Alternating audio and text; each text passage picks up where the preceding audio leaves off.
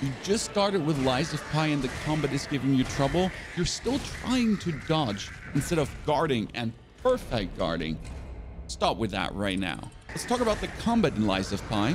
Why you need to start guarding and perfect guarding, and especially how to do it with bigger success every single time. And also a small lesson in weapon handles and blades and how to combine them. At the end of this video, you'll be able to sail through the game, still struggle with one or the other boss because they can be quite challenging, but at least not get killed by the random puppets in the streets. Now, why guard or perfect guard over dodging, especially during boss fights? Dodging will use up your stamina, right?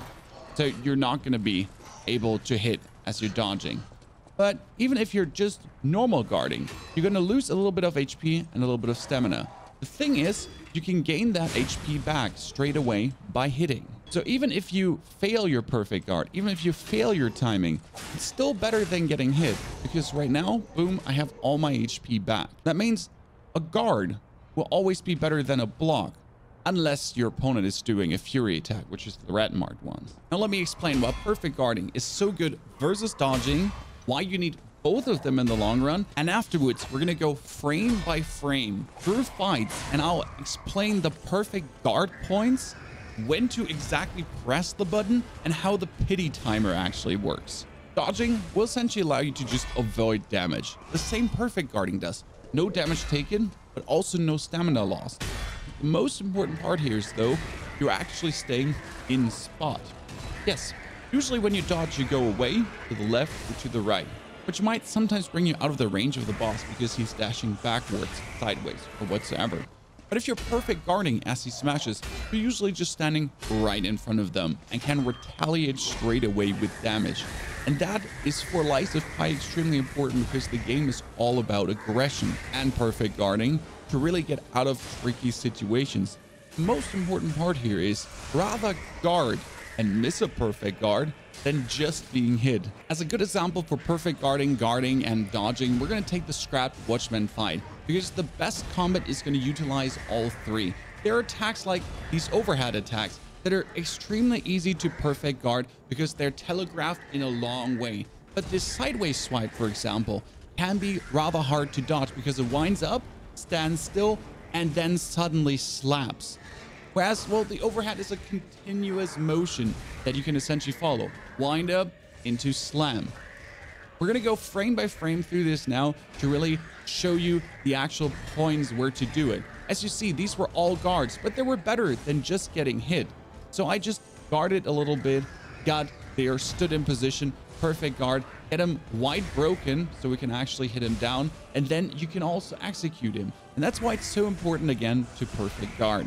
Now let's look frame by frame at the overhead hit. He's charging up his attack and then coming right very long from the back. And you saw me actually blocking very early, right?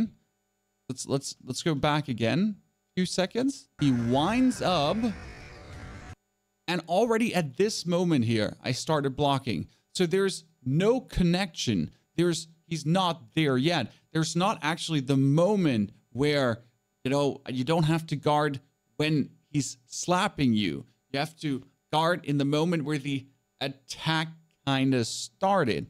Because yes, this was a perfect one. Let's watch that one more in slow motion. Bam. Right there is still up. It's going down, but it's not there yet. And here I block as he's roughly halfway through the motion. Boom. Now, how would that look in normal speed? Boom, hit. He winds up. Whoop, whoop, whoop. And it looks like that I'm blocking in the moment the connection is made, but it's just simply not. And that's why these overhead attacks are so easy to dodge. Whereas the one where he comes from the side and then suddenly slaps out of nowhere, you kind of have to, like halfway on the way to you, already have to press the guard button. But you get to essentially perfectly measure the moment and have the perfect reaction. But overhead, you don't need the perfect reaction because fluid motion. Now, interesting here on this perfect guard is that I'm not using the slide pity timer you have. And that's a few milliseconds. I get hit here, ouch, and now he goes from the right side. And what you notice is I don't have my guard up right now, and I don't have my guard up here. I'm essentially very late, but I perfectly get it done at the point of impact. So you can do it on the point of impact, but you don't have to. This time we're going to go for side sweeping attack. And as I said, I would rather dodge them often because the timing can be harsh. I mean, I'm losing some HP here, and here comes the third one now. And you notice how his arm gets also hidden behind his body, which can make it hard to really get to the hitting point and also to get to the point of the guard because he's kind of dragging his arm afterwards. Goes back all the way, and then he kind of drags it out in a very long arc. But here, right now at this point, you could already press the guard button and it would be a perfect guard. But in this case, I essentially hit it right on the hit, right on the spot. That's the perfect guard here. But you saw this before. Again, let me go back. We're getting swapped here from the right and the left. And we're going to see where I missed the guard. See, this is here too early, way too early. And this is also here way too early, already guarded, right? In both cases. But in this case, right there where the connections are already made, I could have pressed it and it would have been one, but I choose to obviously do it right on impact. Here's another example of the side swipe being guarded perfectly. He comes with his arm all the way back. We talked about it.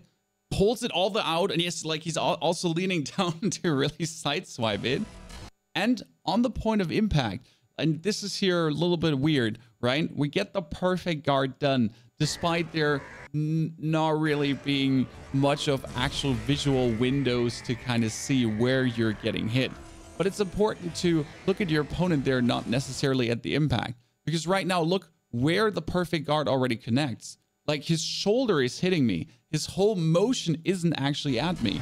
Like his body connected me there. Like look at how this looks in bigger speed.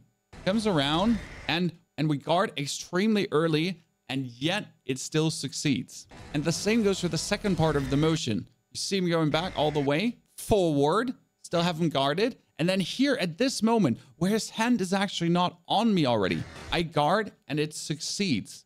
So it's not always on impact. There's a different impact point and there's a bit of a pity timer.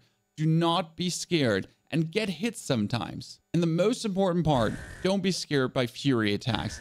This is the overhead smasher, perfect guard, into the fury attack, right? Both arms, but despite it being both arms, goes for the double. It's a fluid motion. It's 1, 2, 3, 4, and then and slowly it descends downwards. And you notice as he's going down, elbows locked in place, my hand is going up to be there in the moment, and you can instantly retaliate with the damage and keep your stamina especially up. For the blade and handle part, it's important that your blade and your handle together also determine the range of your weapon.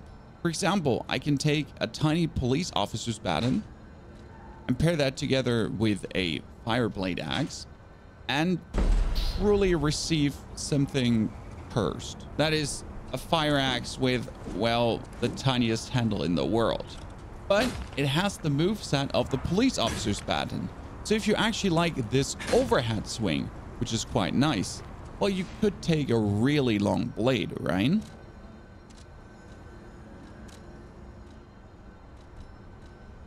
So we're taking the police officer's baton, and now we're putting on the saber blade, or that greatsword fate blade that I've been using. And suddenly you have a police officer's baton that chops like the police officer's baton, but has the range of a greatsword. Now there's the scaling to pay attention to, but with alter handle, that doesn't really matter that much.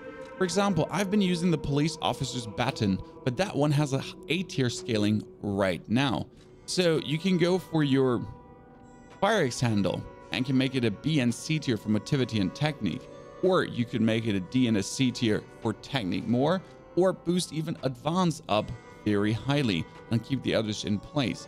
So you can turn any weapon you want into a scaling that you really need. Therefore, if you do enjoy the weapon art of a handle and the range of a handle, no worries, you can still flip it into something that truly is good for you. My best recommendation for early game is the electric oil stick hand that you can buy from a vendor that you meet early.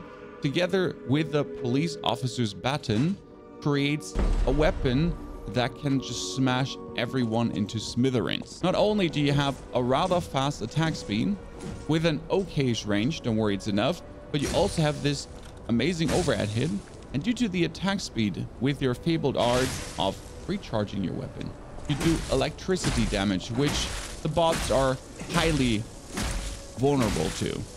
That will make the one or the other boss fight feel rather trivial. Did this help you? Tell me in the comments below, and if you're struggling with something else, also ask in the comments away. I'll be making guides for Lies of P for the next 8 days to come, deep diving into the game, bosses, everything. Also, if I get your Souls-like attention, how about an Elden Ring story?